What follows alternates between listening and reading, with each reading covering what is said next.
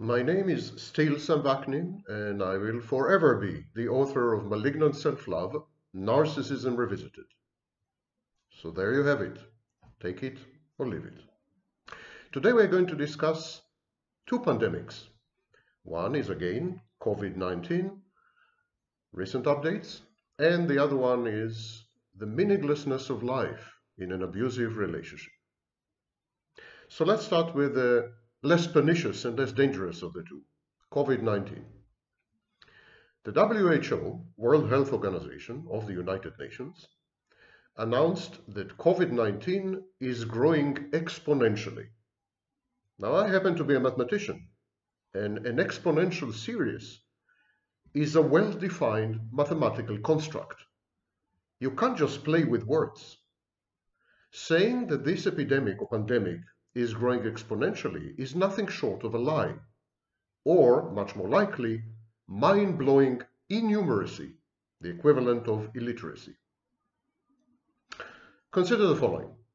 If one person got infected, patient 0, and then this person passed his infection on to 2 other people, and he did it in 4 days, and these 2 other people, each one of them infected 2 other people, also in 4 days.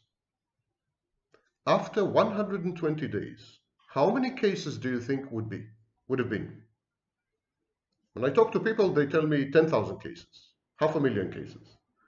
The really audacious ones, the daring ones, tell me that there will be 1 million cases. Well, here's the number.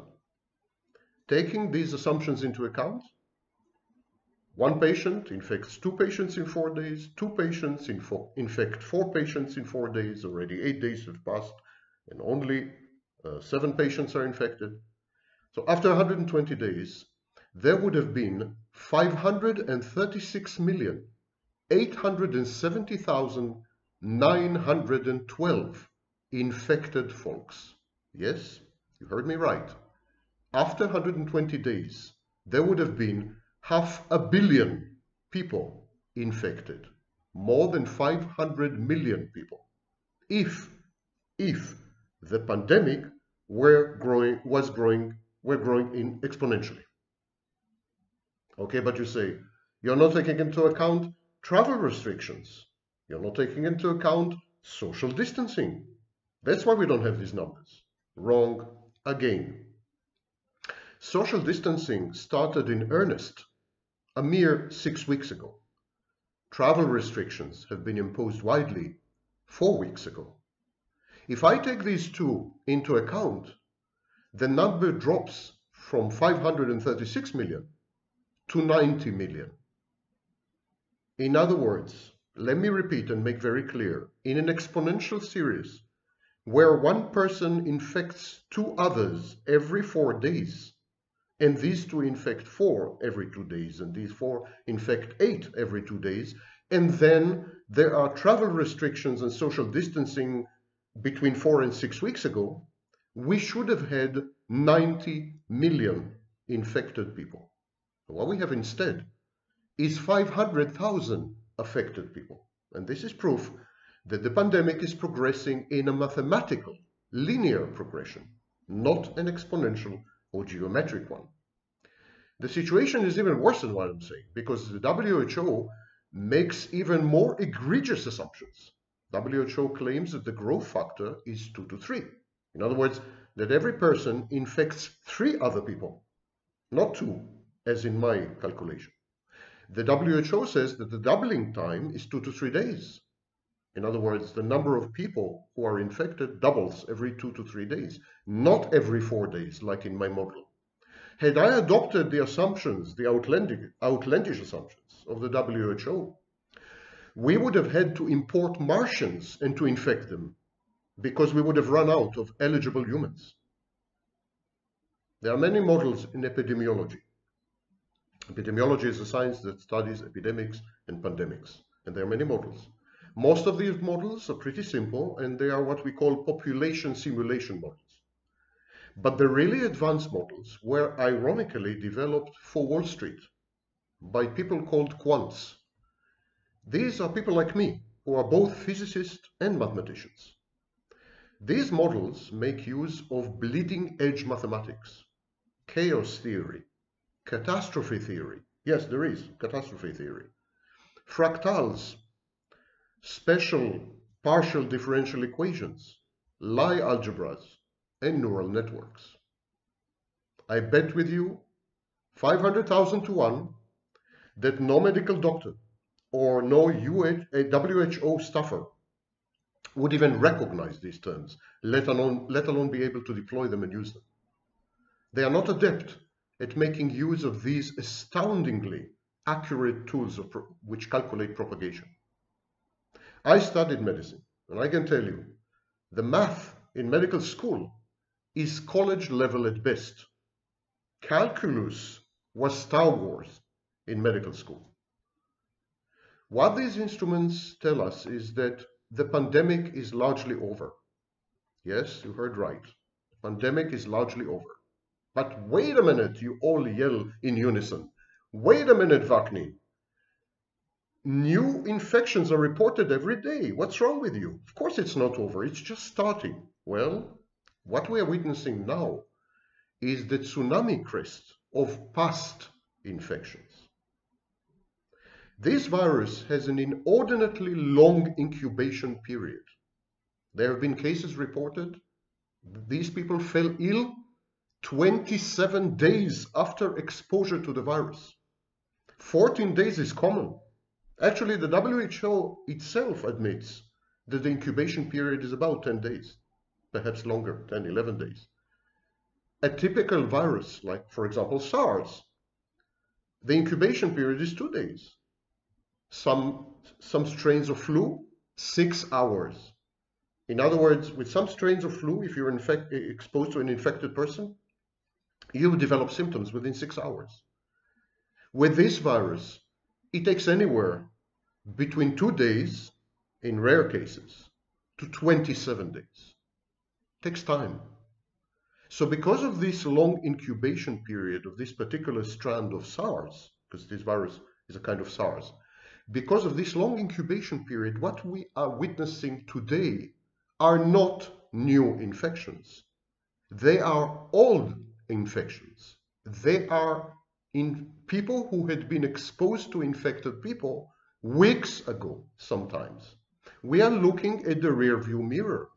We are looking at the distant light of stars. You know that the light of stars takes years to cross the universe and get to us. When we look at a star, we don't see the star as it is now. We see the star as it had been hundreds of years ago, sometimes thousands of years ago. When we look at the sun, if we are foolish enough to do it, the light from the sun takes 8.5 minutes to get to us. We always see the sun as it had been 8.5 minutes ago.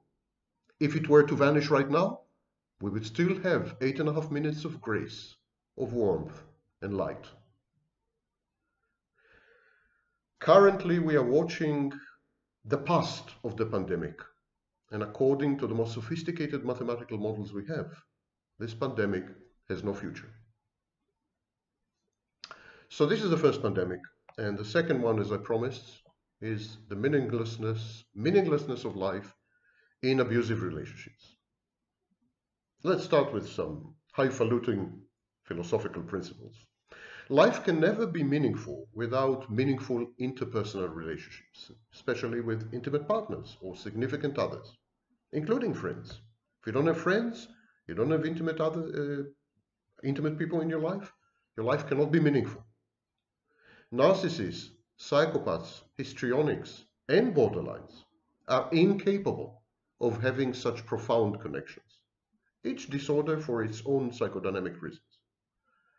Consequently, even in the best of times, and when they are goal-focused, the lives of these people are aimless, diffuse, derealized, depersonalized, confabulated, dissociative. These people meander and wander and stumble through their lives as if they were on some stage set, a theater stage. As sempiternal, disinterested, they are and mildly curious observers. They watch the comings and goings with sometimes mild amusement. Often these people end up hurting and traumatizing others more by their absence than by their presence. Lacking object constancy, their nearest and dearest are out of mind when they are out of sight. Splitting a defense mechanism helps these people to justify egregiously immoral, antisocial, harmful, and hurtful misconduct. If your partner or your friend is suddenly all bad, intentionally frustrating, persecutory, and evil, surely whatever you do to him or her is in self-defense and morally justified, ego-syntonic. In his unsurpassed masterpiece, Mask of Sanity, which was shockingly published in the 1940s, long before we knew anything about this disorder as well, so deeply. So in his book, The Mask of Sanity, which by the way is available online, the 5th edition even, Cleckley suggests that meaningful relationships, I quote, influence to consistent purposive behavior. In other words, he says that if you have a meaningful relationship, it drives you to behave in a way which is both consistent over time and goal-driven, even if the goal is just to keep the intimate partner in your life, or to make a family, or to have fun together. Whatever the goal is, it's consistent and there is a pursuit of the goal. There's a clear trajectory. Studies like Lisa Wade's are demonstrating that the young nowadays, people under the age of 25, have elevated meaninglessness. And they elevated meaninglessness to an item of faith. It's part of their ideology, a credo. It is bad taste to attach to your sex partner. Dating is down by 50% and it is replaced by hookups. So meaninglessness is a foundational pillar of the existence of the young today. They adhere to meaninglessness religiously. They avoid meaningfulness and significance. They mock it sometimes. They deride it. The problem is, meaninglessness is malignant. It metastasizes to all other areas of life. So if you have meaninglessness in sex, this meaninglessness will spread like toxic fumes and will infect your future marriage or partnership, will infect your parenthood.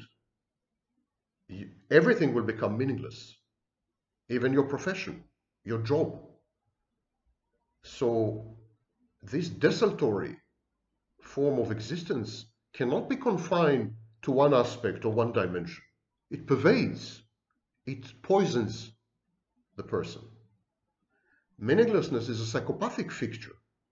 It goes hand in hand with what used to be called pseudologica fantastica, pathological lying.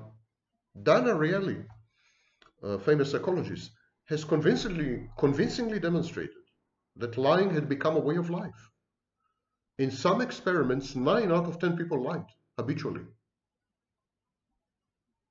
But meaninglessness, is most discernible, most dominant in abusive relationships.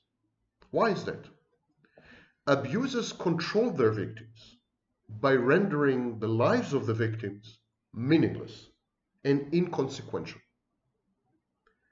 And the problem is that the abuser's prey, the abuser's victim, adopts the abuser's point of view. What does the abuser say? Abuser is saying, you're nothing without me.